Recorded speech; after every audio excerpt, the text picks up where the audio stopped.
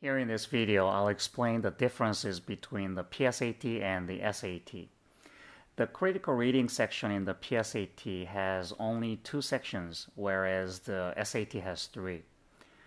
By the way, here MC represents multiple choice questions. In the writing section, PSAT does not have the essay portion, and it combines 2 multiple choice sections of SAT into just 1 section.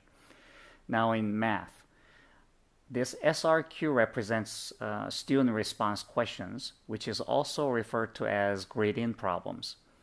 In the PSAT, there are only 2 sections. Let me elaborate a little bit on the topics covered by the PSAT math and the SAT math. Well, there is no clean-cut distinction between them. SAT math is supposed to cover a little more advanced materials from Algebra 2, but a majority of problems in the SAT math could be solved by students who finished Algebra 1 and Geometry. In the SAT, there is something called an equating section. It is sort of a pretesting section or an experimental section that the College Board places on the test.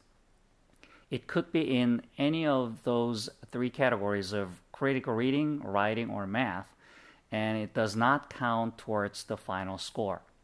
Now you may ask, when you take the test, are you going to be able to tell which one is an equating section?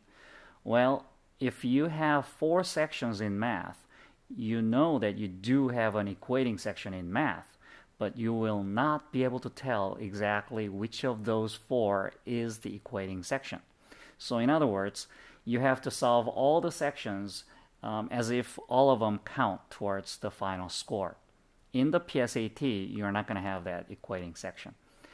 By the way, the section numbers you see here do not represent the actual section numbers on the real SAT or PSAT. They actually scramble them for each test.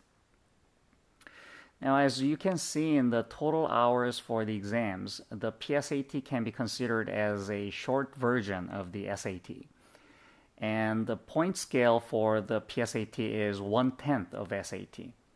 The combined score of 3 sections in the PSAT gives you something called a selection index, SI, and that is used for selecting high-score students for the recognition. In the next lesson, I'll give you detailed information on the National Merit Scholarship associated with the PSAT.